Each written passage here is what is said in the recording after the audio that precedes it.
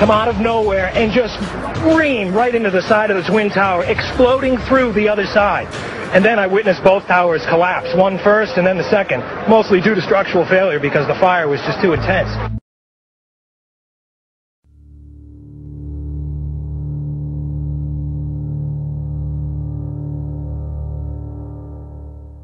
Mostly due to structural failure because the fire was just too intense.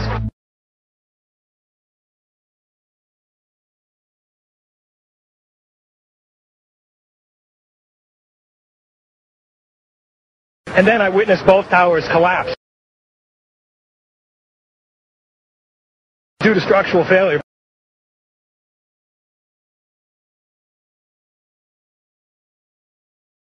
One first and then the second, mostly due to structural failure because the fire was just too intense.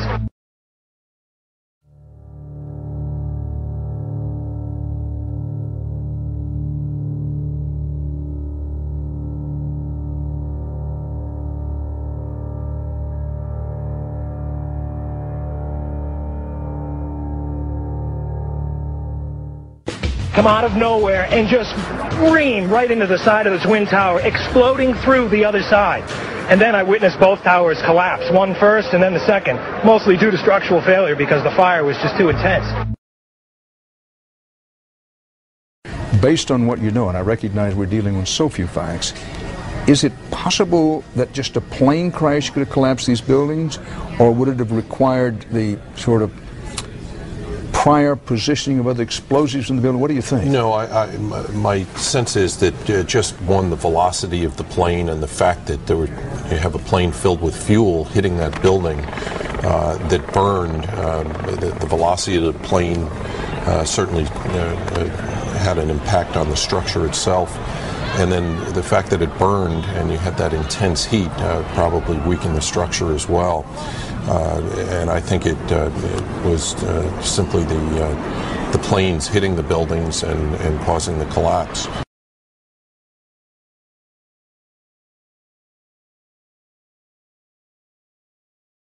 My sense is that just one, the velocity of the plane and the fact that you have a plane filled with fuel hitting that building that burned, and you had that intense heat probably weakened the structure as well.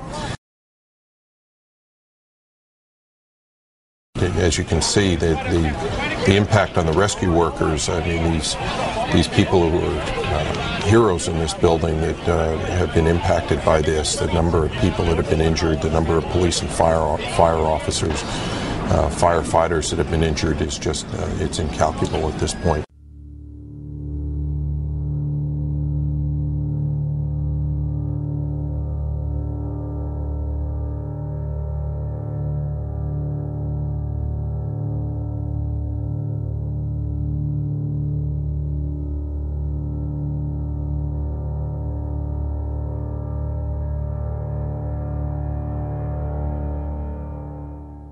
Is it possible that just a plane crash could have collapsed these buildings, or would it have required the sort of prior positioning of other explosives in the building? What do you think? No, my sense is that the fact that you have a plane filled with fuel that burned, the velocity of the plane certainly had an impact on the structure itself.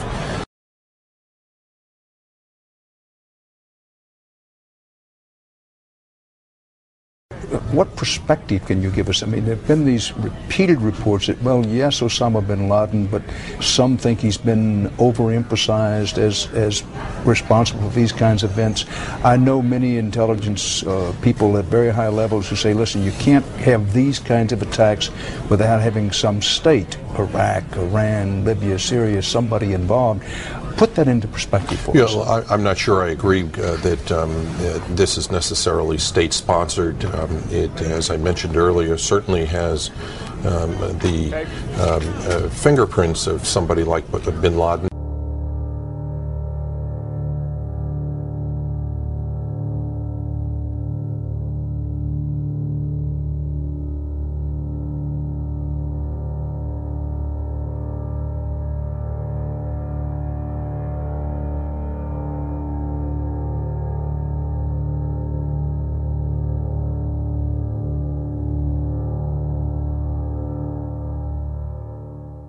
You served as the commissioner for Mayor Giuliani's Office of Emergency Management.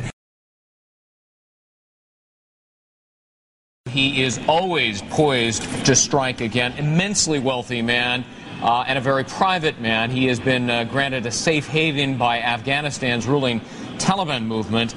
And during his time in hiding, he has called for a holy war against the United States and specifically for the killing of Americans and Jews. He is reported to be able to rally anywhere in the neighborhood of 3,000 fighters for his terrorist cause. He is suspected of helping set up an Islamic training center, in fact, several of them, to prepare soldiers to fight in all parts of the world, in particular against the United States.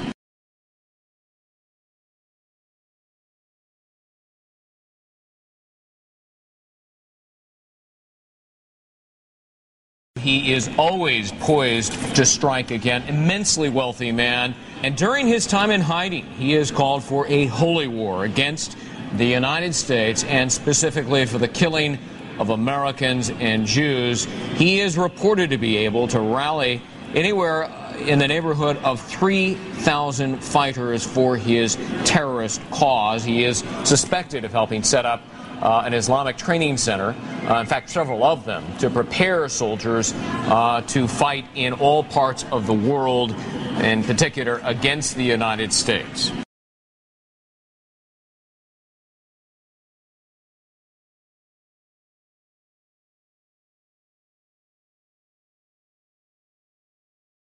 He is very elusive, moving from mud huts and tent cities and caves at least 3 times a week, taking other precautions. The U.S.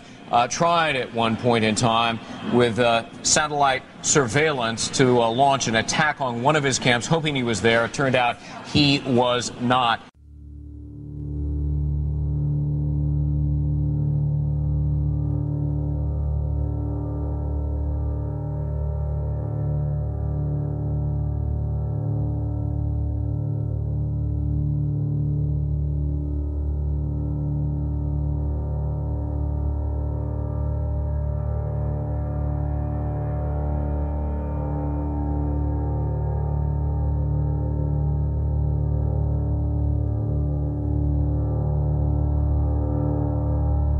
And then I witnessed both towers collapse, one first and then the second, mostly due to structural failure because the fire was just too intense.